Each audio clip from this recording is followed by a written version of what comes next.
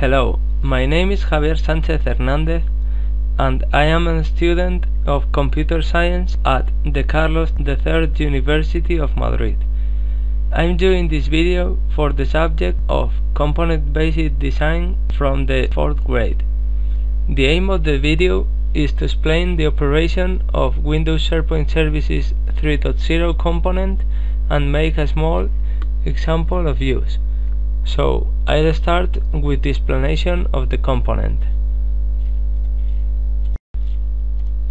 Microsoft Windows SharePoint Services 3.0 is a versatile technology that organizations and business units of all sizes can use to increase the efficiency of business processes and improve team productivity. With tools for collaboration that help people stay connected across organizational and geographic boundaries, Windows SharePoint Services gives people access to information they need. Sites based on Windows SharePoint Services, called SharePoint sites, take file storage to a new level, providing communities for team collaboration that make it possible for users to collaborate on documents, tasks, and events, and make it easier for them to share contacts and other information. Windows SharePoint Services enables managers of teams and sites to manage site content and user activity easily. Built on Microsoft Windows Server 2003, Windows SharePoint Services also provides a foundation platform for building web-based business applications that can flex and scale easily to meet the changing and growing needs of your business. Robust administrative controls for managing storage and web infrastructure give IT departments a cost-effective way to implement and manage a high-performance collaboration environment. After this little introduction, I am going to explain a simple example of how to create a site. The first you need, as you can see, is to have Windows Server 2003 installed on your server. I am running it over a virtual machine using VirtualPC 2007, so it's really slow because I don't have so much memory, but I cut the video to make it more dynamic. After having installed Windows SharePoint Services 3.0, you only have to enter to the SharePoint 3.0 Central Manager and click on Application Management.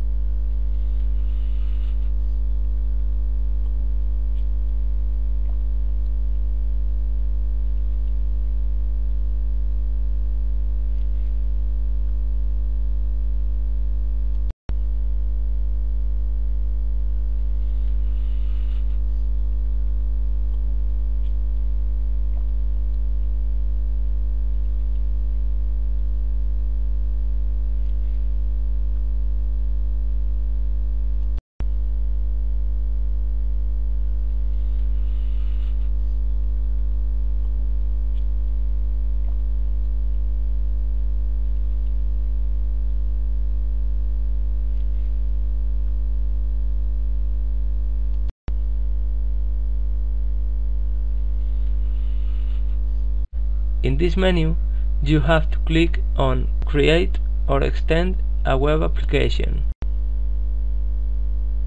Now we have to click on Create a new web application.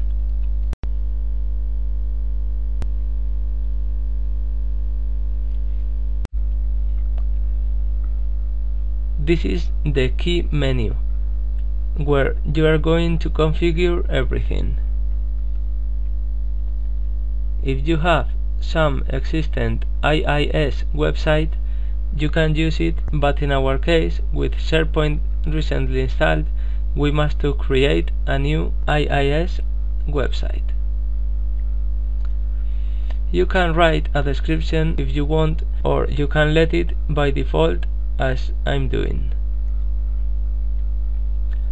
It's important to remember the port where the site will be accessed but in my example I'll let it with the default value. I'll let the security configuration as default, but if you want, you can change it depending on your needs. As security account for this group of applications, I will use my Windows user account. If you could, it's good to select the option to restart IIS automatically. After making these choices, you can click on Accept button at the bottom of the page.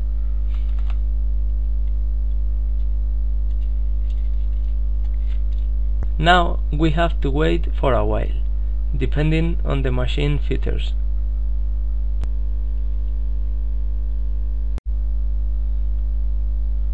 When this process is finished, you will be able to see a screen like that where it says Application created.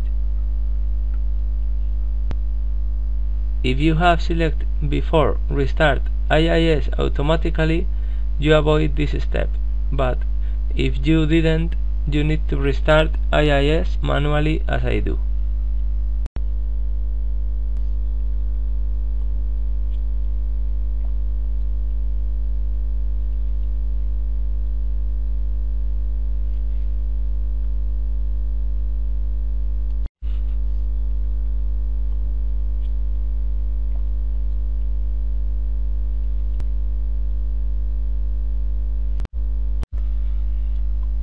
Now you have to click on Create Collection of Sites.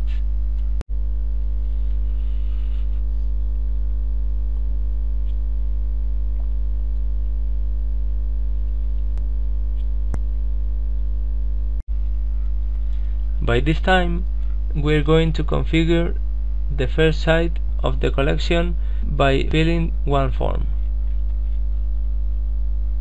First of all, the system needs a title for the site, and if you want, a description of the site.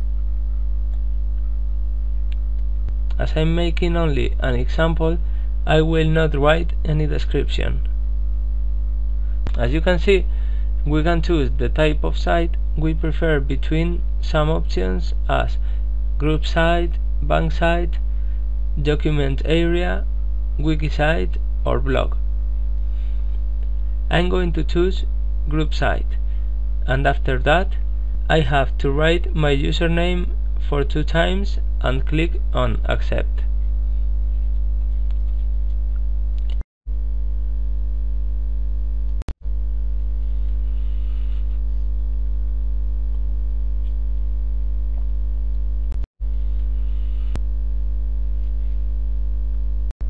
After waiting for a while, less than before, we obtain the site and the message which says the top level site was successfully created. If you have selected before Restart IIS automatically, you can avoid this step, but if you didn't, you need to restart IIS manually as I did before. And after doing this step, you only need to enter at the URL and you will get the created site, where you will be able to modify what you need.